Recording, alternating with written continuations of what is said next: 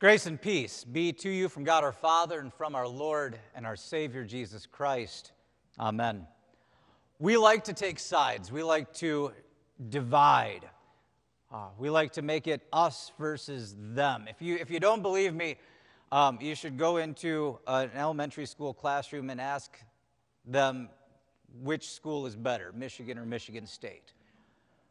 And then you hear it. Evidence doesn't matter either in those debates. We have our opinions. We like to take sides. That's why those jokes, there are two kinds of people in the world jokes, make sense to us because we enjoy them. We enjoy putting one thing against another. Jesus even does this. While we, though, like to make us versus them about things that are not as important, Jesus, in our gospel lesson today, says there is going to come a time when it is a division, a separation. And that will happen on the last day. Jesus says this, and he says this is what it's going to be. He's very clear. This is what it's going to be on the last day. The Son of Man will come, and he will separate. He'll separate one from another, the sheep from the goats. And that can be very scary for us, because that means that there is an end, there is a separation. Well, where do we stand? Do we stand with the sheep or do we stand with the goats? And this is one reason we should look at this text all the time, because Jesus is, again, being very clear. And if there is a separation that matters, it's this one. It's not which team do you follow or even any of the other things that we do to separate ourselves. It's this one at the end, the sheep and the goats. So note how Jesus separates them, and let's look at this text. It says, first of all, that all nations are gathered to him, and then he separates. But he does not separate on basis of nation or gender or team. What he separates is sheep from goats, and then he gives the evidence of that. What does this look like? What do the sheep look like? What do the goats look like? And he gives one very clear thing. He puts the sheep on his right and the goats on his left, and then he speaks. And as a judge who gives his verdict, he tells the evidence. You who are on my right, you righteous, come and inherit the kingdom that was prepared for you from the foundation of the world. And then he tells them the evidence. For when I was hungry, you fed me. When I was thirsty, you gave me to drink. When I was sick, you came and you visited me. They're confused by it, though. Lord, when did we do this to you?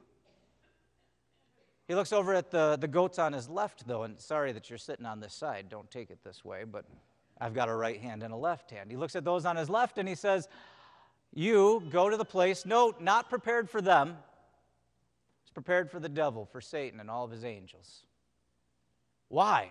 And he says, because when I was thirsty, you didn't give me anything to drink. When I was hungry, you did not feed me. When I was sick, when I was in prison, you did not come and visit me. When I was naked, you did not clothe me. And they respond the same way. Lord Jesus, when did we do this? When did we see you and not feed you? That's how Jesus separates them. Those who fed him and those who didn't. At least that's the evidence. And that's a clear thing we need to remember. It's not necessarily the reason they're separated, but it's the evidence of why they are separated. Evidence is that those on his right fed him, and Jesus says that. Fed me, gave me to drink, clothed me. Those on his left, it's you didn't do this to me.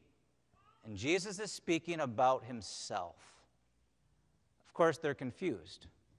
Jesus, when did we see you and not do this? And the ones on his right are confused too. Jesus, when did we see you and not do this? Now, dear Christians, here's where we have to stop and think for a bit. Is Jesus separating based on works? And works against who or for who?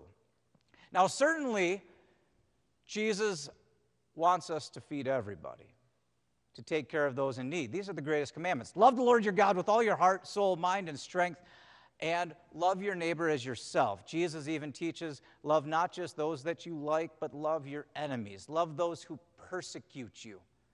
Love those who hate you. Love those who would like to tear you apart. Now, Jesus does command us to do that. But that's not the separation here, though. Jesus says, when you did this to me, and now for this we need to think for a minute, and we need to go back, and this is why we need to study this text, because it is comforting, but there's a lot to it. A lot to unpack, even more than we can do on a Sunday morning. But we'll look at a little bit of this.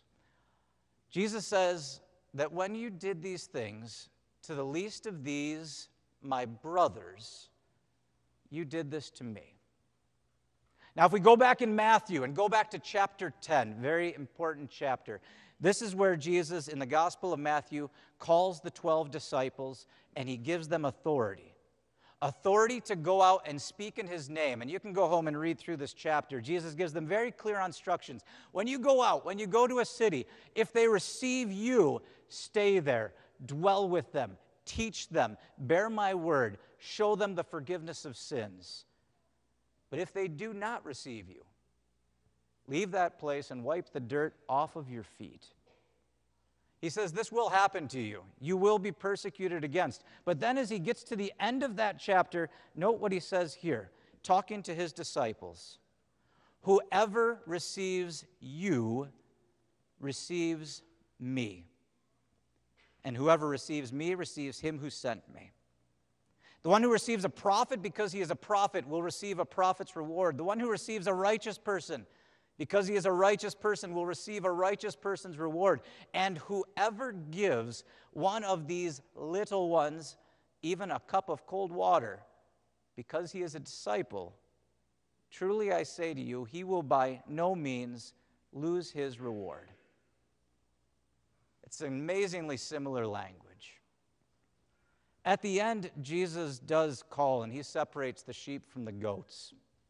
And it does point a little bit to works, but it's not the works that are really the main point. He's pointing to evidence. You who received me received those whom I sent. He who receives you, Jesus says to the 12, receives me. And they received them even by giving them a cup of cold water. When I was thirsty, you gave me to drink. When I was hungry, you fed me. When I was naked and in prison, you clothed me. Jesus, when did we do this? Well, when you did it to the least of these, my brethren, my brothers. Now, yes, Jesus wants us to take care of everybody. But the evidence here is not evidence that we did good things. It's evidence that those on his right, the righteous, the sheep, what they did is they received the word that Jesus sent. It might not have looked great. It was from the apostles, fishermen, tax collectors, from those sent in his name all the way down to clergy. But this isn't just about receiving clergy and pastors.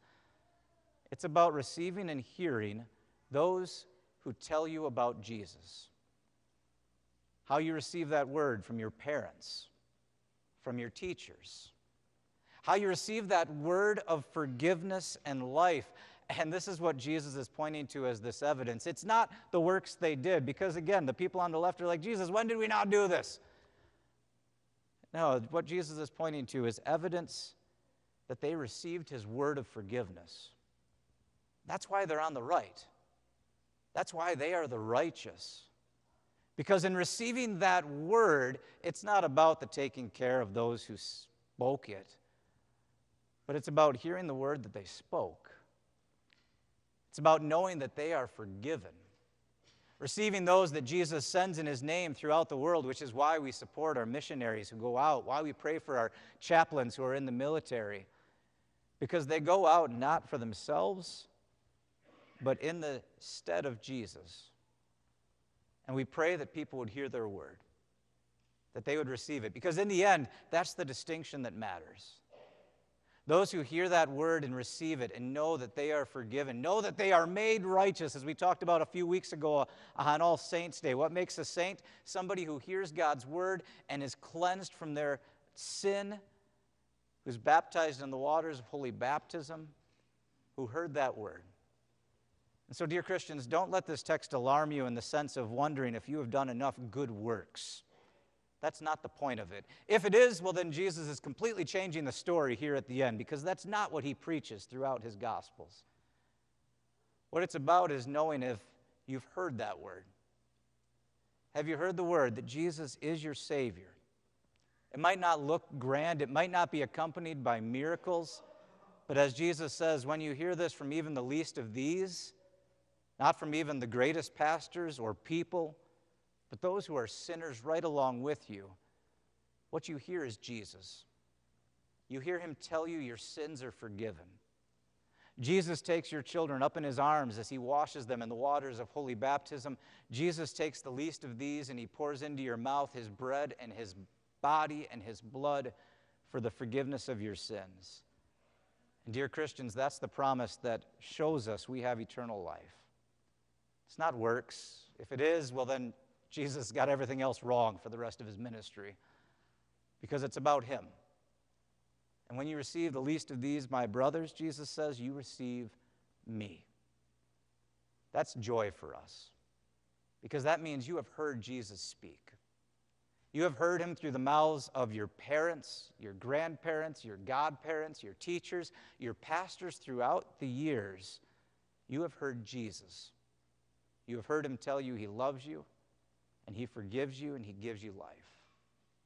Now may that peace of God that surpasses all of our understanding, may it guard, may it keep your hearts and your minds in Jesus Christ, your Lord. Amen.